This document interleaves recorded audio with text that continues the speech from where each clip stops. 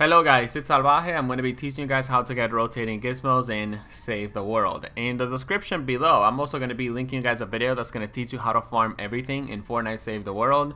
And I'm also going to be linking my Save the World Quick Tips playlist as well as my Beginner's Guide playlist, which you should definitely check out if you're a beginner Save the World player. So, let's talk about how you can get rotating gizmos. The first way that you can get rotating gizmos is by completing a mission that is giving out rotating gizmo as a reward.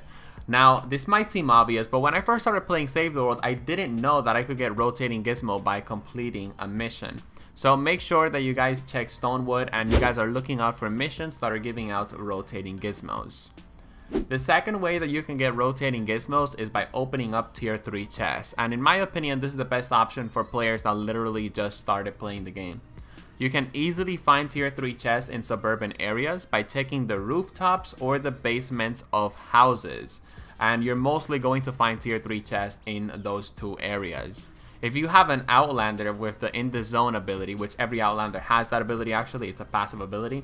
But long story short, if you activate the In The Zone ability by hitting an object a couple of times, you're going to be getting sort of like this little fairy dust glowing thingy.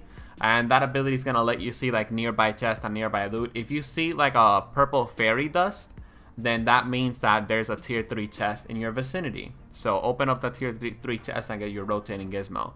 Now the third way that you can get a rotating gizmo, and this is the least effective way, you can open up toolboxes. And these toolboxes that you guys are seeing in the gameplay examples have a pretty small chance of giving you a rotating gizmo. So I would probably go with option 1 or option 2. Lastly, and this is probably the easiest way to get rotating gizmos, if you see a high level player on your lobby, just simply ask him to give you a rotating gizmo. And if he says no, well, I guess you're gonna have to find some rotating gizmos yourself.